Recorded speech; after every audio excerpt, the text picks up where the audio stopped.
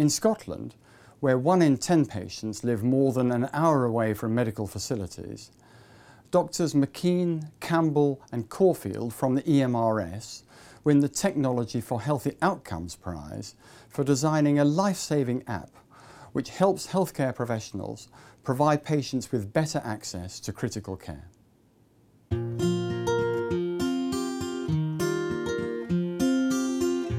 10% of our population live more than an hour away from a hospital with an intensive care unit or an emergency department. And what we're trying to do with the Emergency Medical Retrieval Service is bring equity of access for those patients that live distance away from a hospital.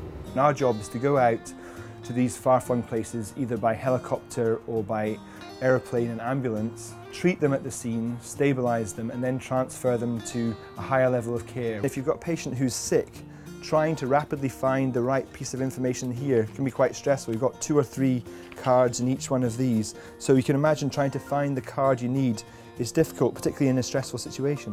So really what this does is it streamlines things. You can find the information quickly and you can carry a lot more information with you. The more efficient and streamlined things are, the better the care. It makes the job easier because I know I can access all the information required to provide the standard of care rapidly, reliably. It's always up to date. I can see that hospital has X-ray facilities, but it doesn't have CT scanning. They have availability of blood and so on.